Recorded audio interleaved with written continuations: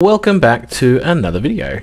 Today I'm going to show you how to charge up the battery and use the battery in the new Instax Mini 9. So we're going to charge it up and put it in. So first of all, just pull out the charger that came in the box. The battery should already be in there, and you just want to insert the USB-C cable that came with the camera. Now what it doesn't come with is a charger, like there's the actual brick itself that plugs into the wall.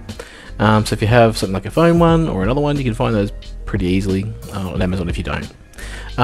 Alright, I've let this one charge up for a little while, and as you can see it's gone from orange to green, and green means it's all charged, which is pretty easy. So green means go.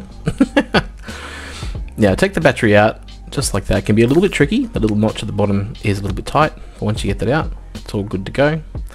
And to get the camera ready for the battery, you just pull off the panel here by lifting up the latch there, pulling it off completely, and be gentle, you don't want to snap the things there. But now next up you want to line up the gold parts there just like so, push that in, we're ready to roll.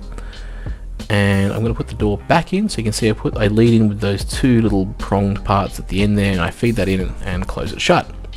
Now, to make sure that your battery's all ready to go, just in case we want to see how much battery you got, turn the camera on by giving the lens a twist, and you'll see on the back of the little LCD screen there is a battery indicator on the left hand side, and you see this one is full.